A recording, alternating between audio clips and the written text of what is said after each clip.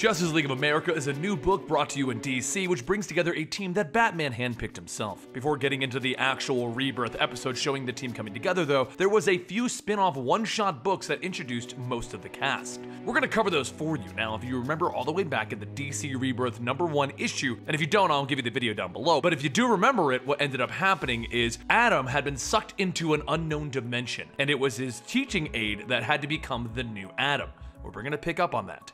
Over at Ivy University in New England, the students all gather with their families for one final goodbye before officially attending school. Ryan's parents tell him that even though they are proud of him going to school for science, they don't want him to feel like they're forcing him to. Ryan tells them that he wanted to come to Ivy ever since he was a kid, so no, they're not forcing him to do anything that he doesn't want to do. With their final hugs, Ryan heads in to finally unpack and head to his first class. While sitting in on Ray Palmer's lectures, Ray begins to ask the class questions. Though Ryan doesn't answer directly, he silently mouths all of the correct answers, and Ray Palmer takes notice of that. After a year of studying underneath Ray Palmer, he eventually invites Ryan to his lab to go over his yearly review and ask him a very important question. Why is he studying science?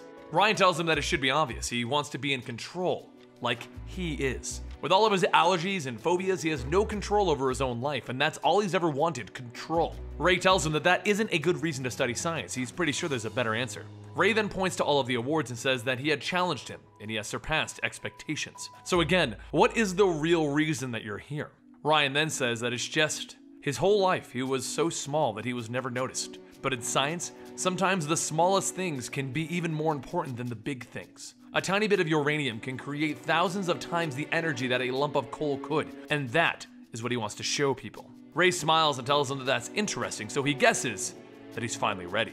Ray then disappears, and Ryan gets up asking, where did he go? Seconds later, Ray grows back to normal size, telling him that small things do matter. It's truer than he could ever know. Ryan stares for a moment and then says, you're a superhero. Ray then says that he's a scientist with a specialized research rig, and he's the first person that he's telling.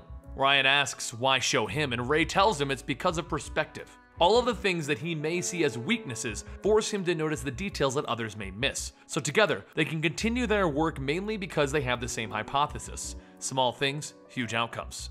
Ryan then tells him, all right, Professor Palmer, you're on. So for the next year, Ryan helped Ray as a support through all of his missions and things that he had done.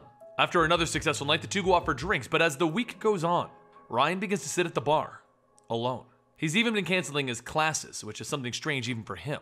After going to his lab, Ryan then notices the letters have been piling up and he decides to head inside. As the door opens, a video begins to play, and on the screen, Ray begins to ask if he's watching this, then he's in big trouble. Last week he found a disruption deep within the temporal nanostructure of the timeline, so he shrunk down to the size of an atom, and he found what he could only call the microverse. If Ryan's watching this, then that means that something happened to Ray, and Ryan's going to need to come to the microverse and get him out. On the desk is a size-changing belt, identical to his, as well as a tether to help locate him. He will not only be saving his life, but the entire universe. Ryan looks at the belt, and he begins to think back to all of the times that Ray encouraged him for helping him, and then he grabs the belt. He puts it on, telling him, all right, Professor Palmer, you're on. That's the origin of the new Adam. Now he eventually goes on this adventure, or he's gonna be doing it later. It's a little unclear as to where this fits in, but he does join the new Justice League of America, where he seems to be becoming pretty good friends with Lobo. Anyway, if you enjoy these videos about these characters that are being brought into the new Justice League book, subscribe to this channel so we can bring you all of them, and eventually it will lead to Justice League Rebirth. Don't forget to also follow me on Twitter and Instagram at Comicstorian, and I'll see you next time right here.